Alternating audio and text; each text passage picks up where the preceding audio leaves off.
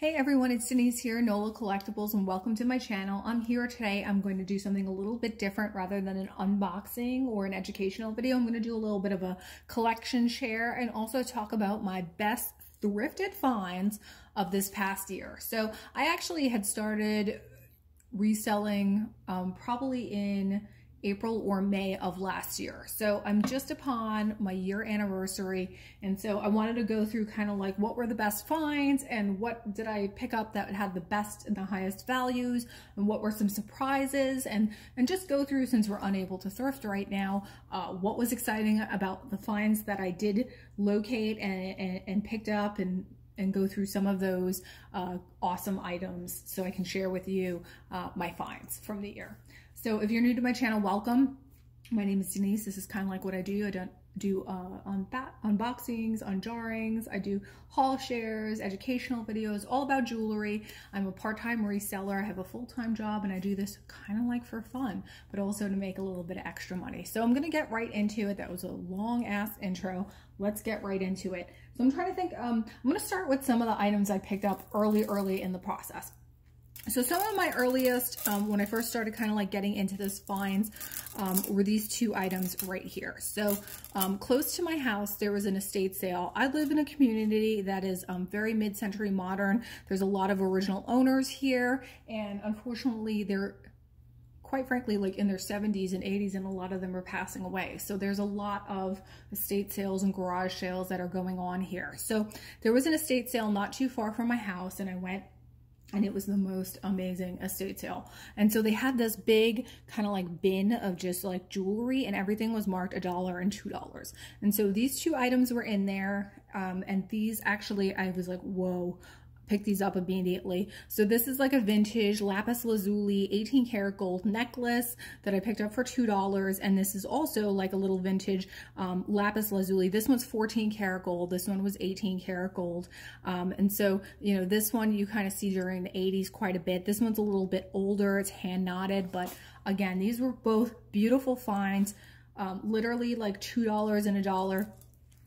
It was the most amazing estate sale that I probably have ever been to. These people had massive amounts of stuff, and you could just see how beautiful and large. These are like 10 to 12 millimeter lapis lazuli, just gorgeous, nice, heavy barrel clasp on this. And so this one, unfortunately, I love lapis lazuli and sodalite. I love blues. So this was something that immediately went into my personal collection. And at that same estate sale, I actually also picked up a baccarat cross, a baccarat glass cross. It was green, and I paid $1 for it. And I ended up selling that for about $100. So like I said, this was like the most epic estate sale, super, super amazing. And I just found some really great pieces, and these were like the highlights. I still treasure these. I love these so much. And I'm just, you know, like I said, I went back to the sale like 3 times because I really couldn't even believe what they were selling there and what was available. So I got, you know, those antique and vintage lapis lazuli pieces, and they literally cost me a few dollars. I'm trying to think like where I want to go next. I think I'm gonna go right here. So this was a piece again early in when I was starting my thrifting locally here, and this is from my local thrift store, and this is a vintage molded glass Florenza piece. So, you know, Florenza is was a jewelry line started in 1937 by Dan Kossoff, and it was very inspired about Victorian Renaissance types of jewelry looks. So beautiful molded glass, beautiful aurora borealis. And so I saw this was hanging in the jewelry section, which is like, they don't even keep it behind the shelf or anything. It's like open and free to the public to rummage through. And I saw this, and this one was selling for $3.99. So I picked this up, and you can see it's marked with Florenza right here throughout. It's a beautiful hook clasp closure. And I'm such a sucker. I love molded glass pieces, and Florenza is just gorgeous, high quality, beautifully made jewelry. And so this It was one of the first pieces I picked up that I had thrifted for $3.99. So again, just gorgeous. And I love this piece. I treasure it. I don't think I can get rid of it. Maybe one day I'll sell it. It'll be a catch and release. But I still kind of like want to enjoy it. And like I said, it was one of the first pieces that I thrifted that was of value and high quality that I really just love and treasure so much. So vintage Florenza piece. I love that piece so much. Another early thrift pickup of mine is this ring right here. And so I got this out of a local, my local thrift store. They sell jewelry bags for $40. There was a time where I was picking them up for $20 on half price day. And so this was a half price pickup from the local thrift store in their jewelry bag. So this was in there and it's so heavy. And you can see it's kind of like this white gold braided style. And so I knew immediately that this was something that was high quality, high value kind of item. And so I saved this and I took this to my local jewelry jeweler. I didn't even have, I think, a metal testing kit at the time. So, but I just knew that this was a high quality item. So I took it to my local jeweler who verified that this was platinum and that those were diamonds. And so, you know, a little less than 1/4 of a carat of diamonds. And so, again, so this came out of my local thrift store bag. It was $20. It was half price. And so this, again, an early kind of like an early win for me. Just a gorgeous piece of jewelry that I love. And so I've kept it. Again, I don't think it's something that I'm going to be reselling, but you know, it's just a very kind of like that David Yurman style. It's just like, you know, kind of heavy, but also neutral, not too ostentatious.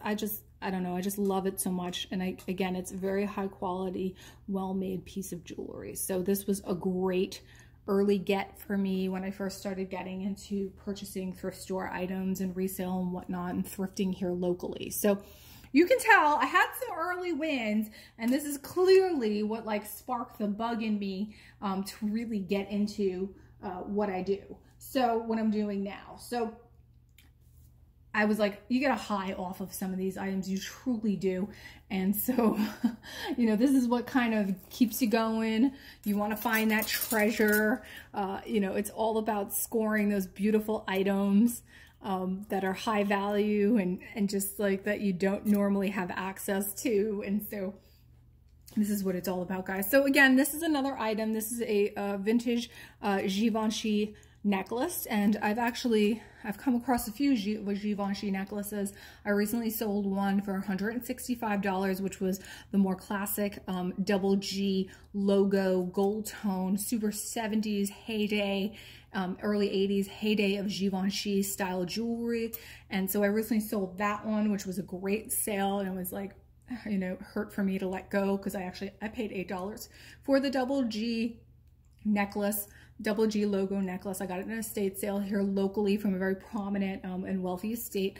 And so similarly, this came from, again, my thrift store, and this dude was $6.99. And again, this is just kind of like that beautiful, very traditional Givenchy look, heavy, you know, heavy, well-made, substantial. This is a statement piece of jewelry.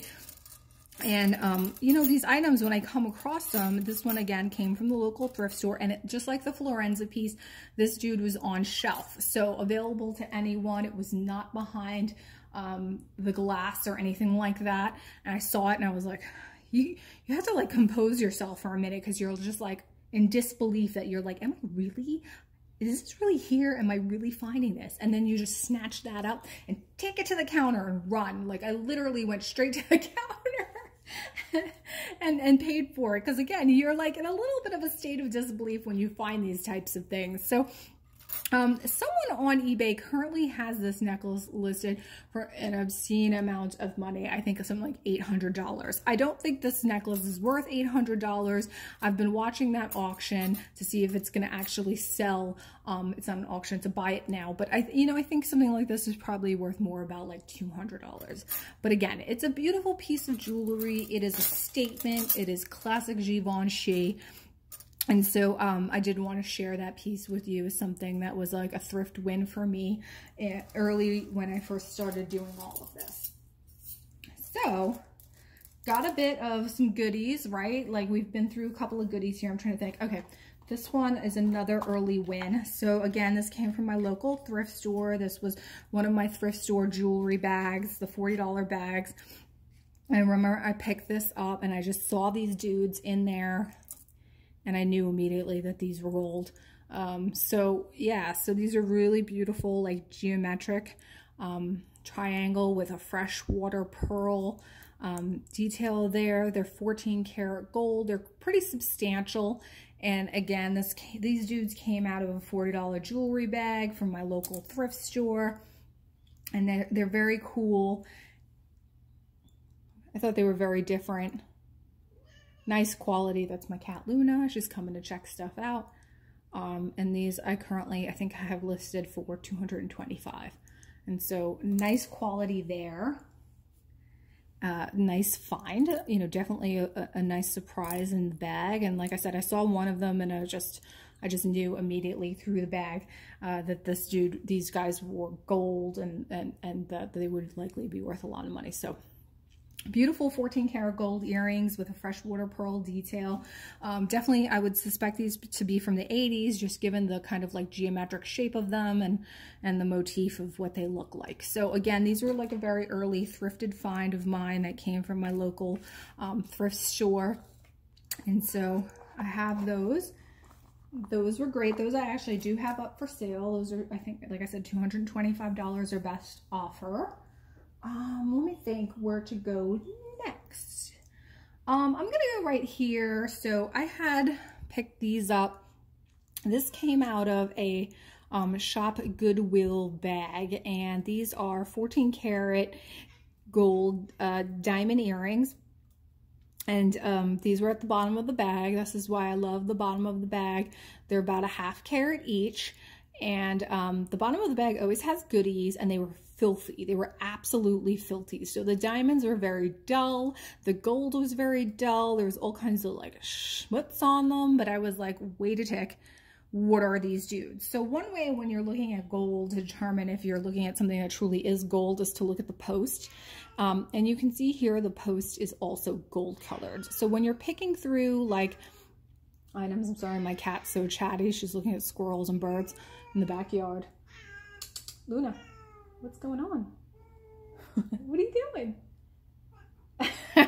She's very chatty. Yeah, it's to look at the post. So if the post looks like it's gold, chances are you may be dealing with a gold item. Usually with lower priced items, you'll see that the post is stainless steel or it's made out of some kind of base metal.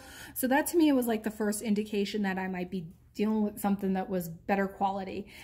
When I took out my Loup and I looked at them on closer inspection, I saw that there was a 750 mark, not only on the back, but on the post itself. You have to look on the post, and it's so teeny tiny. You need a really high magnification loupe to see it, but the metal purity will oftentimes be on the post itself.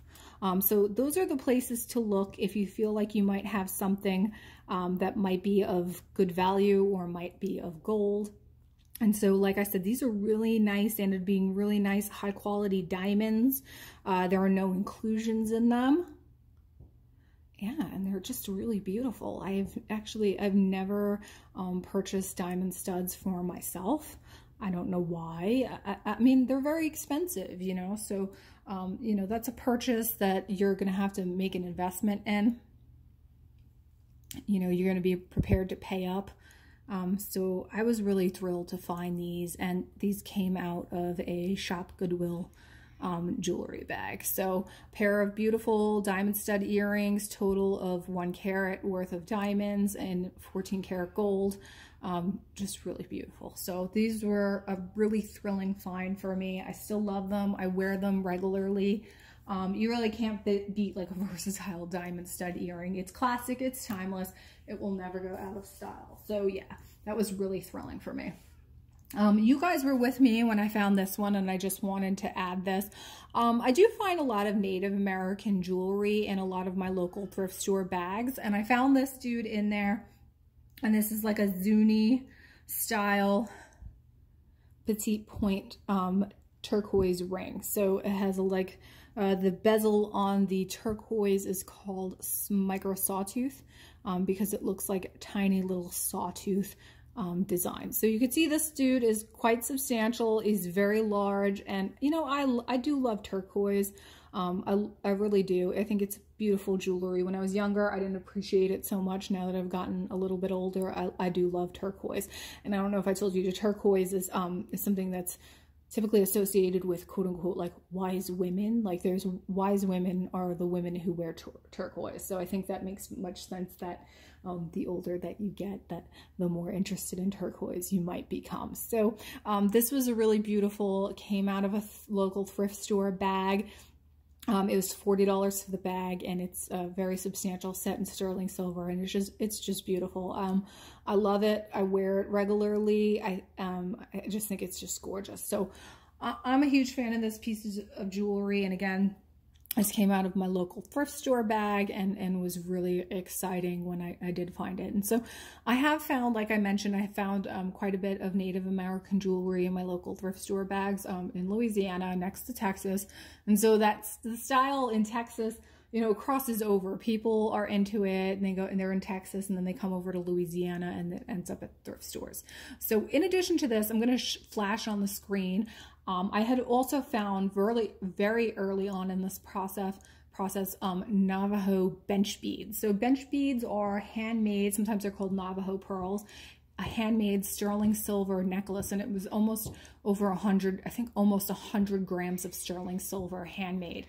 And what made it even more unique is with bench beads, they're not typically signed. These were signed by the Navajo who made the necklace. So, and it was on a chain. So just beautiful. I had reached out to a jeweler in Albuquerque, New Mexico, who was able to validate for me the legitimacy of the item, and in fact that they were sterling and that they were made by Navajo and that they were signed, and he was able to give me a price on them. So I think at the time he priced them, he suggested to me that I price them at $800. I think I ended up selling it close to about $700. So again, it was a piece that came out of a local thrift store jewelry bag, and I ended up just recently selling it a couple of weeks ago for about $700. So that was another great find. I wish I could have shared that with you guys.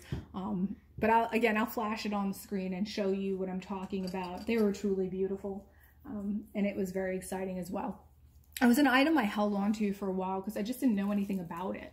So I waited until, like I said, I did research on it to figure out what I was dealing with. And then I reached out to the jeweler, I sent many photos, and I got a verification and went through a jeweler to really talk about what the value was and what they exactly were.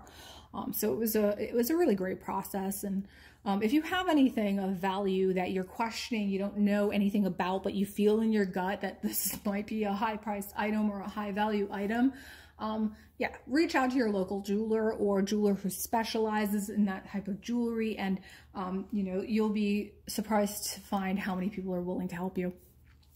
So this was another piece that came out of a local thrift store jewelry bag, and this one really fooled me because, again, I didn't know too much about amber.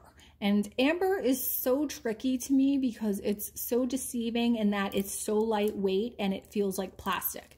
So if you're early in your, you know, reselling game and you're not that familiar with the way things feel, feeling, I think, is the best way to familiarize yourself with things, seeing it in person, touching it in person. So that only comes with experience. So I came across this, and these are an unusual shape. So that also kind of, you know, deceived me into knowing what this truly was.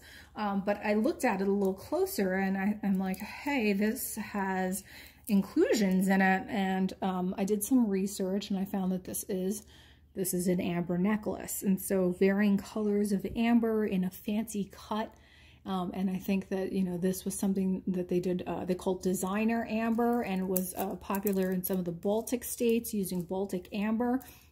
And so, again, deceived me, wasn't quite sure, had to do a lot of research on it, and then I kind of like finally figured it out. But there aren't too many examples of this that I was able to find.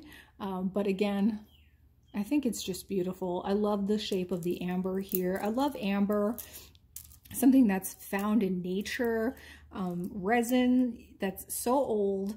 I mean, ends up being a piece of history. And so I do love, I love amber. I love Baltic amber.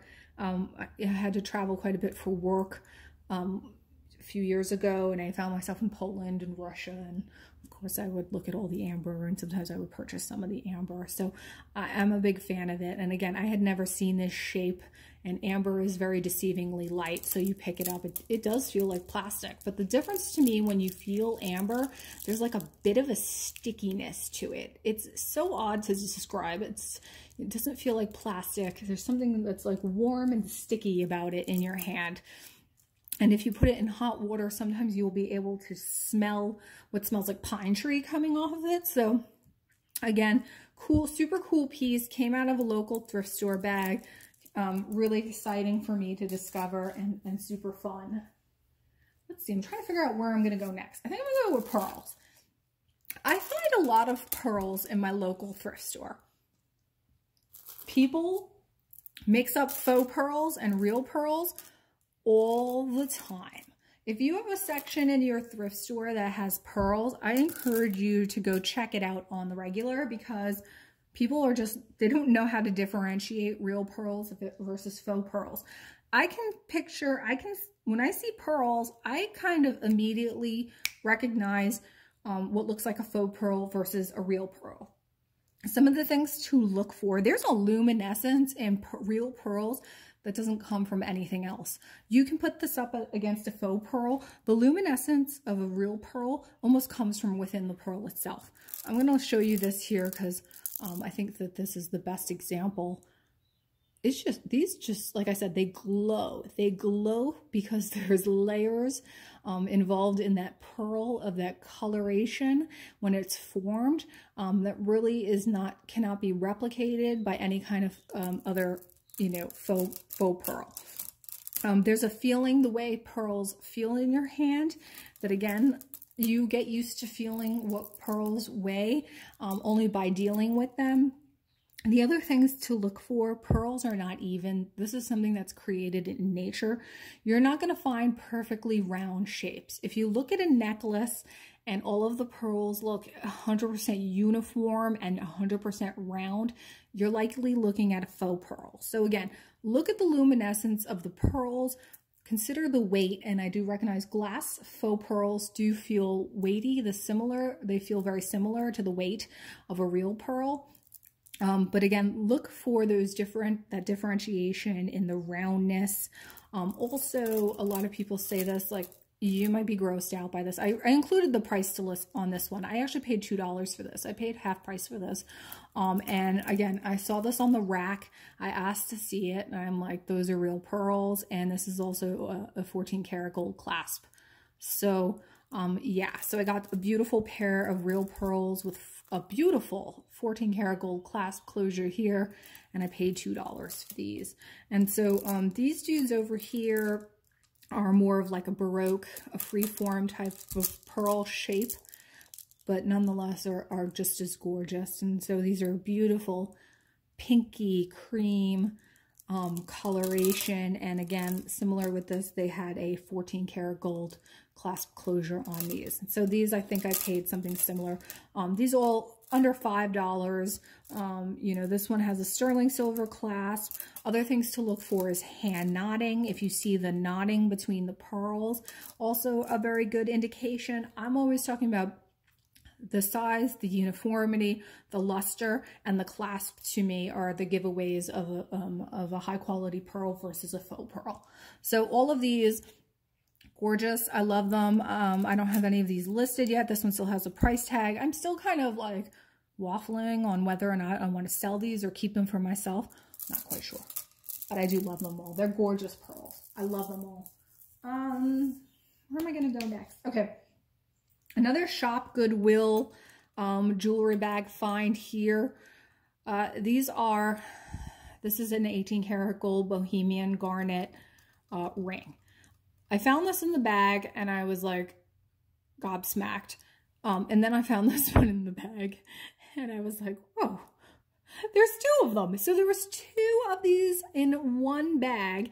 And so here's the thing though, this dude, this is kind of like the style of ring is known as a princess or a dome-shaped ring. You can see it's a very high setting, and it kind of has like a pyramid shape there.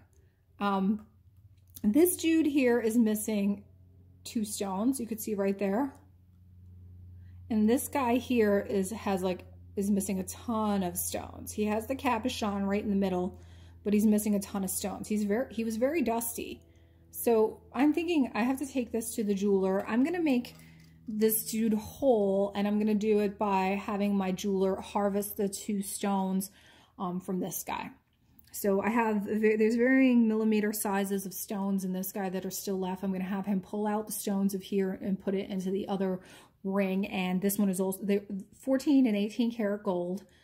So I will have him pull the stones out and give me back the ring for melt value. So I make sure that I'm not, losing anything here. But again, these were just beautiful, and this was the dirtiest, nastiest bag you could imagine. So dirty and dusty and gross. And to find these two items in there was really exciting for me. So I love this. I've always wanted a bohemian garnet ring. I've never had one. I've looked at bracelets in the past, so this will be it. And like I said, once I replace those two stones there with stones that look like a pretty much near perfect match in the same millimeter size, I think I will have a really beautiful bohemian garnet ring there. You can see, look how gorgeous those are. They're such a rich color and just like the most beautiful setting. I do love this type of setting. It's heavy, it's substantial. It's not really something you see every day today. So I think that will be a really lovely ring once it's made complete. So yeah, that came out of Shopgoodwill bag. Okay, I'm gonna go here. You guys were with me when I discovered, I shouldn't say I discovered it because I didn't discover it. A viewer discovered it for me. I received a ThredUp box. This necklace was in there. I didn't know what it was. It felt like very high quality jewelry. It's very heavy. It's very pretty. And this pebbling, yes, I'm like, yes, this is David Yurman style, but it didn't have any of the discernible David Yurman marks on it. I was looking for the DY. There's no DY on this. What's on here is a mark that is pretty hard to decipher. It just looks like a ring with like marks in it. It's right there. And that apparently is also a David Yurman mark. So, and this is the Cali style collection. I think this was from about 2012 or so. A viewer recognized this as soon as I pulled it out of the bag, and she was like, that's David Yurman. And she messaged me and sent me a listing of this exact necklace. So this came out of a ThredUp box. It was, I think, $34.99, and I currently have this dude listed, I think, for $600. So, David Yurman is very expensive and very high quality, very collectible. It's a beautiful silky wheat chain. It has this closure, which is very typical of David Yurman. I did see this, and like I said, I associated this. I was like, oh, this is like a typical David Yurman, but so many copies coming out of China. There's so many like copycat designers out there. I just wasn't sure. And so when she identified it exactly and shared it with me, I was like, okay, yeah. This is David Yurman. So it's reversible. It has that pebble design on the back that David Yurman's very known for. And this is like a cute firefly on the front. So yeah, that came out of a ThredUp box, you guys. So that was super exciting. Again, out of my local thrift store bag. You were also with me when I found this beautiful shell cameo set in 18 karat gold. It does not have the pin on the back. But it can also be worn as a pendant, and it has beautiful little seed pearls on here. And this depicts a goddess on there. And it's beautifully carved, super delicate, light pink. And this was like a beautiful bag of jewelry. It had so many high quality items in there. It was like a dream. I can only dream to find another bag like that. But again, this is a gorgeous, it's very large, it's very substantial. It's a very finely carved cameo.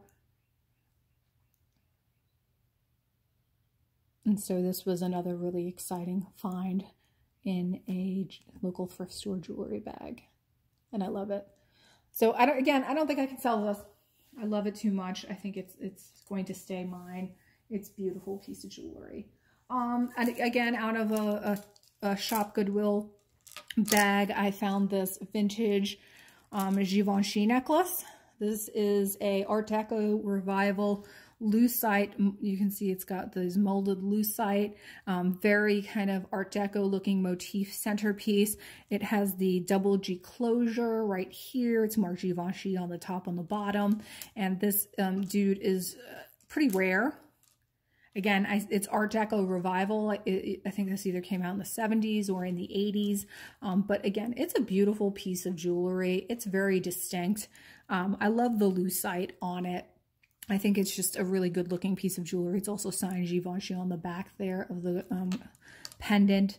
And so something like this, I think I have this listed as well. I think it's listed, I want to say, for $185. This is based on past solds on what I found on Worth Point. So again, I think this is a gorgeous necklace. It is very hard to find. In the 80s, they were a little bit more common.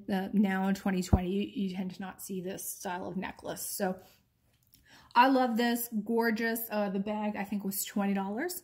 So I definitely got my money's worth out of that bag and then some. So a beautiful Givenchy lucite Art Deco revival piece, either from the late 70s or early 80s. So that was a great find as well. So I'm trying to think where to go next. I don't want to make this video too long. Recently, out of another Goodwill bag, I think I paid just $32, was this beautiful coral necklace. And so coral, I think, tends to get by to thrift stores. Thrift store people don't know what it is. There's a lot of fake sets out there. This is either Japanese or Italian coral. And what this kind of style is known is dog bone. Because if you look close at it, it does they do kind of look like dog bones. So the way they string it, they're opposite each other, and it forms a beautiful pattern. It's heavy. It's, coral is porous. If you look closely at it, you will see variations, white, a little bit of white on the stones. You will see porosity. So this was popular. I've seen Victorian examples of this. I've seen a little bit more recent examples of it. Highly collectible, highly valuable. I'm seeing prices anywhere between $90 and $300. So a very wide range of prices on this type of coral, but I do think it's stunning. Coral, like I said, you can no longer find coral. It's not being produced anymore. This is in protection of coral reefs, but vintage coral, it's kind of, it's a little bit similar to ivory, but, coral you can continue to resell. And it's not commanding the types of prices that it was in the 80s, but still a pretty high resale value on this. So this, I think, is a gorgeous coral necklace. I love it. And again, I'm on the fence with this one. I don't know if I want to resell it. I love it so much. It's not something you come across every day. And so I just think it's very beautiful. And that was a really thrilling and beautiful bag of, in a thrift store bag that I paid like $20-something for. So I'm losing my voice, guys. So we're going on 33 minutes here. I'm going to wrap this up.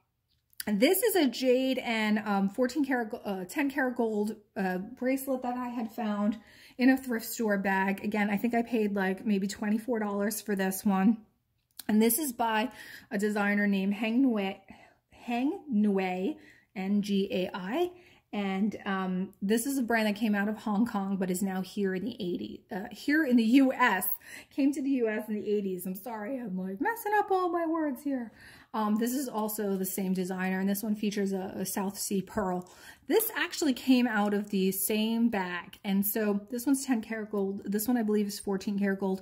Huge South Sea pearl, cultured pearl right there, just gorgeous.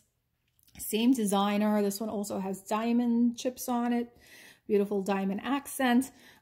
So these came out of the same bag. And so, you know, this is a style that's very traditional. This is jade with the gold stations in between. It's got a little safety clasp on it. So when I saw it, I recognized this as likely a jade and a gold bracelet. I was not familiar with the designer, but it's an HG signature on it. And I think it was founded by Johnny Yao. Like I said, and they're most known for precious metals, fine and precious metals, jade, pearls, just really gorgeous jewelry. So these, again, came out of the same bag, and these are just beautiful. I haven't gotten around to listing it. I love the South Sea, huge. I mean, this is like probably like a 12 millimeter South Sea pearl. South Sea pearls are amongst the most coveted and highly priced pearls that are available on the market. We're talking, you know, like Mikimoto as one of the finest designers and purveyors of South Sea Akoya pearls. So that was very exciting as well. And again, I don't know if I'm likely going to list these pieces. I haven't done it yet. I will eventually. I'm a weirdo. I like hold on to them and I wait. And when the feeling strikes me and it feels natural, I go and I list them. So anyway, guys, I think that's really what I have for you. Some of my top thrift store, Goodwill store finds for the year. There was so many varied pieces, even like garage sailing, estate sailing, that I shared with you. This Florenza, the cameo, the amber, the coral, this lapis, beautiful lapis, platinum, and diamond ring. There, some Givenchy. Who doesn't love some gorgeous and iconic Givenchy? Really, it's been a thrilling year, and this is really just part of the reason why I do this. I love doing this, and I will continue doing this. So I so appreciate you all being here with me. So many of you have been with me while I found some of these items, and so that's what it's all about. I appreciate you tuning in, and thanks again for staying with me on this Saturday. I hope you're having a fabulous weekend, and I will see you on the next one. Bye.